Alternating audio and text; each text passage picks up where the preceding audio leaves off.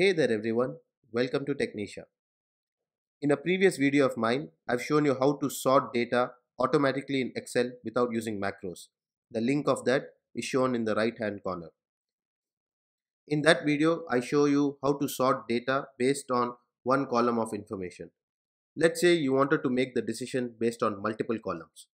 For example, in this information of sales data of some reps, you wanted to sort the data based on the sales, and if it's a tie, then based on the average.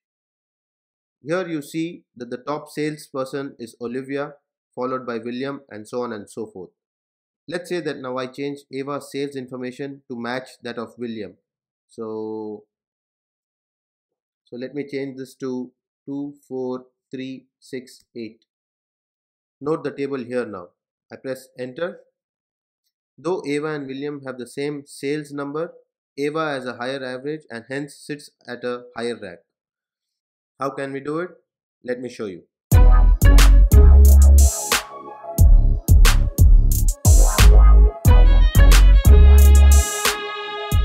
Here is the raw data of sales numbers of various reps.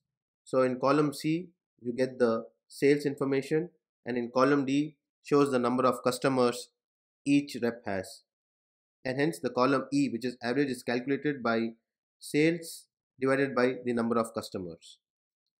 Now to get a sorted data based on two different columns, we need to do some calculations. So in our data, we want to first rank based on the sales, and if the sales are okay, then we want to rank based on the higher average. So initially we need to first find the sales rank. That can be done using the rank formula. So is equal to rank of the number, which in this case is C6, and the reference, which is the cell from C6 to C11. I'm going to freeze the reference from C6 to C11 and press enter, and then just copy this formula over. So here we get the rank based on the sales. In our calculations, we made the sales as our top priority. Our second parameter for ranking is average. Now let's rank the average because that's our second ranking criteria. So is equal to rank of the number, which is the cell E6, followed by the reference from E6 to E11, and then let's freeze the reference.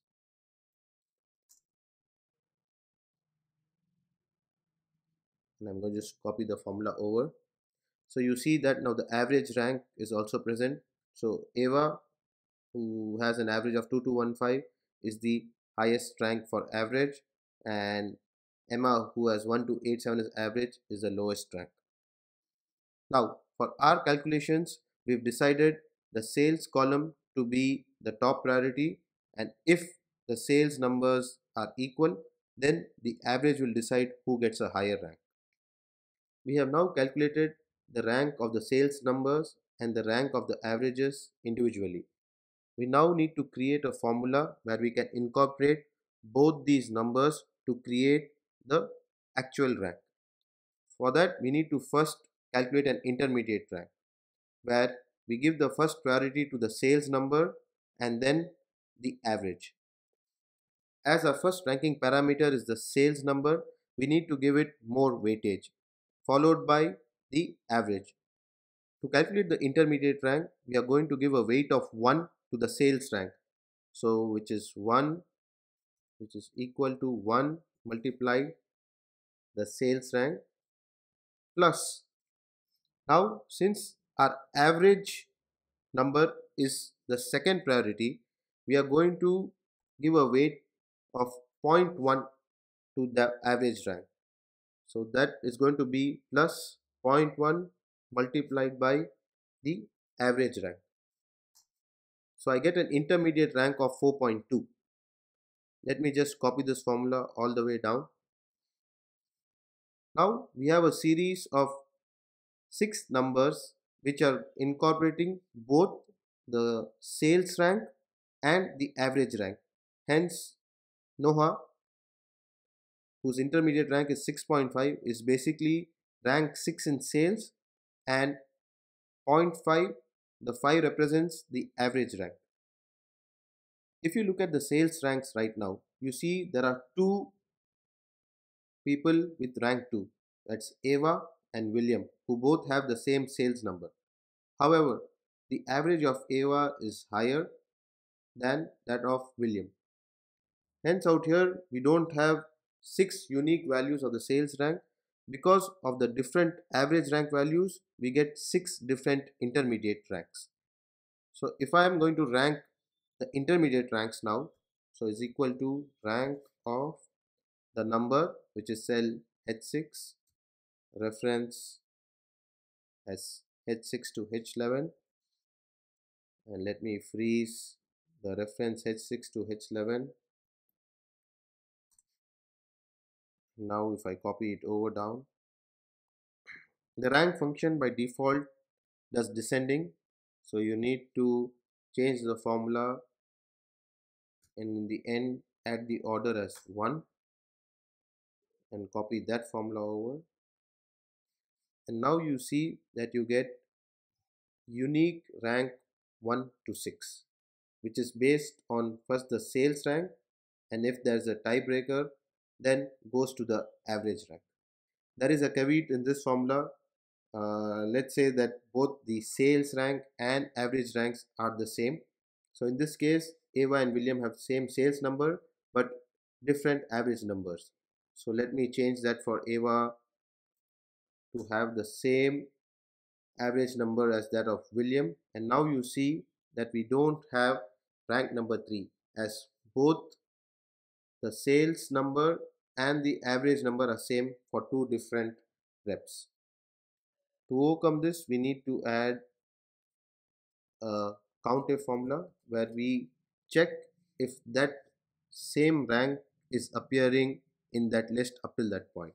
So to do that, we start with the cell H6, where the front part of the reference or the range is going to be frozen, and the criteria is again going to be same as this, and then I'm just going to copy the formula over. So what does the COUNTIF section of this formula do? It checks if the cell value, in this case the intermediate rank, is appearing in the range above it including that cell. So if you go down, in case of cell H7, you see that the COUNTIF is looking for the range H6 to H7 including the cell H7. Hence you don't see a rank 1 because it's counting itself. To change it, we need to again go to our top formula and subtract 1 from all the numbers. So I'm just going to copy the formula down, and now you see a clear rank 2 and rank 3. Though the sales number and the average numbers are same, you will still get unique ranks from 1 to 6. Once you've calculated the ranks, it's relatively simple to get the sorted data. So in the sorted data tab, I have mentioned the rank from 1 to 6, and now to get the rep, all I need to do is do the index function. So is equal to index of the array I'm going to take from cell B5 to I11. The row number is what I'm going to do by matching the rank. So match of the lookup value is cell K6, which is the rank in the sorted data. The lookup array is the rank in the raw data, and the match type is exact. And I need to get the column number, which is the rep. Rep is the first column in our raw data, so I'm just going to put 1 here. Let me freeze the arrays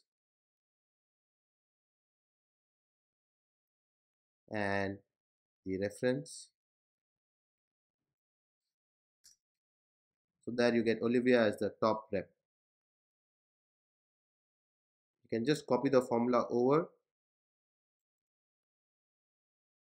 to sales, where everything remains the same except the sales is the second column. So instead of 1, you need to put 2 in the final column number. Similarly, the number of customers is the third column, and the average is the fourth column. You can just copy all these formulas over. That you'll get the sorted data.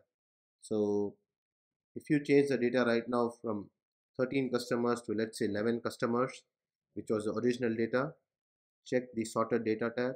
I press enter here, and Ava then comes to rank 2, because though the sales number are same for both of them, the average value for Ava is higher than that of William. The same method can be used to sort data based on 3 or more columns too. All you need to do is first calculate the ranks for all the individual criteria, and then in the intermediate rank give them the weight accordingly.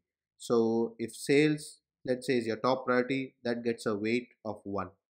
The second column, let's say in this case was average, gets a weight of 0.1. The third column would have a weight of 0.01, and the fourth column 0.001, and so on and so forth.